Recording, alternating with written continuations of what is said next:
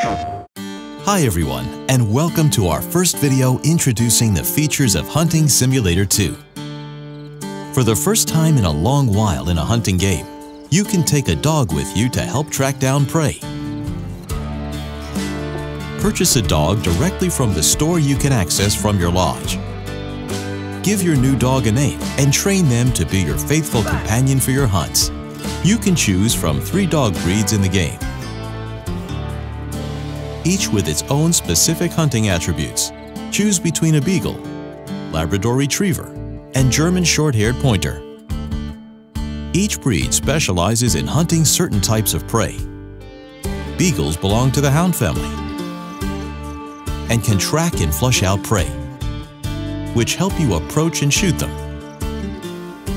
Labrador Retrievers will retrieve shot birds from water and are therefore especially suited to hunting waterfowl, like teal and barnacle geese. German Short-Haired Pointers are a pointing breed and therefore ideal when hunting smaller prey that are difficult to spot.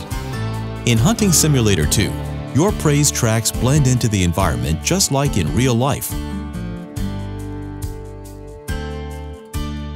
That's why it's essential to bring your dog on your hunting trips. Give them the command to find a track and they will get to work around you. There are multiple commands you can give your dog. As well as tracking, you can also ask them to wait, come back quickly to you, flush out prey, or retrieve a trophy, depending on the breed. When you command them to follow a track, keep a close eye on their reactions. If they stop with their head raised or bark at you, they may have found what you're looking for. Once your dog is on the trail of game, stroke them to reward them.